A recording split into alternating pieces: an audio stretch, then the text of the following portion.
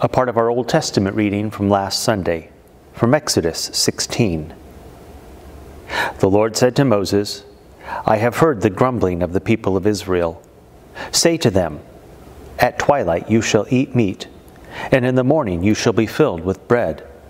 Then you shall know that I am the Lord your God. In the evening quail came up and covered the camp, and in the morning dew lay around the camp. And when the dew had gone up, there was on the face of the wilderness a fine flake-like thing, fine as frost on the ground. When the people of Israel saw it, they said to one another, What is it? For they did not know what it was. And Moses said to them, It is the bread that the Lord has given you to eat. This is the word of the Lord. Quail, miraculously given. Bread from heaven, manna, miraculously given. Water, miraculously given to the Israelites by God. These are just some of the ways that God showed His mercy and His care and His kindness to His Old Testament people who were going to spend the next 40 years wandering in the wilderness. Do you remember other things that God did for them during those 40 years of wandering? Well, at Sinai, God gave instructions on how to build the tabernacle, their church, a place where they could fellowship with God. That's one of the blessings He gave to them.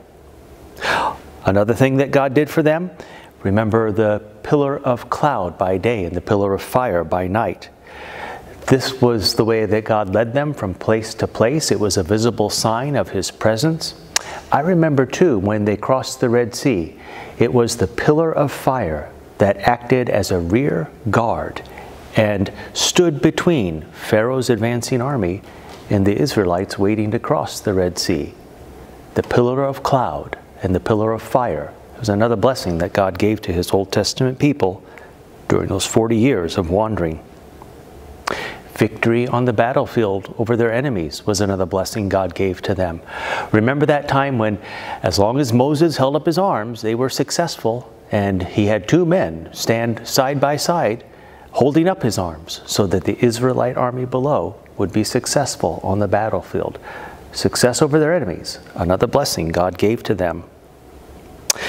Also, in the book of Deuteronomy, I think, is where it says that during those 40 years, their shoes did not wear out. These are some of the ways that God showed His mercy and His care and His kindness to His Old Testament people who were going to spend the next 40 years wandering in the wilderness.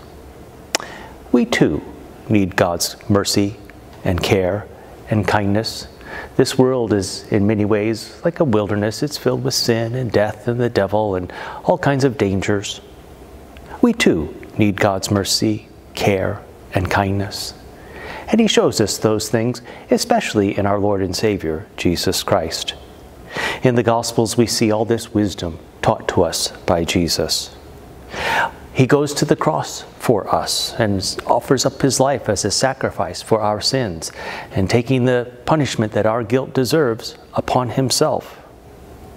On the third day, He rose from the dead, the tomb of Joseph of Arimathea empty, because Jesus is victorious over death and the grave. He has power over death and the grave, and He will one day share that power with us and raise us.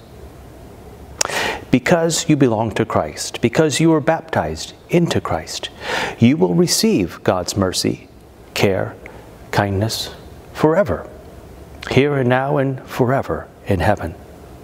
Your wanderings through this wilderness will end safely in the promised land of heaven.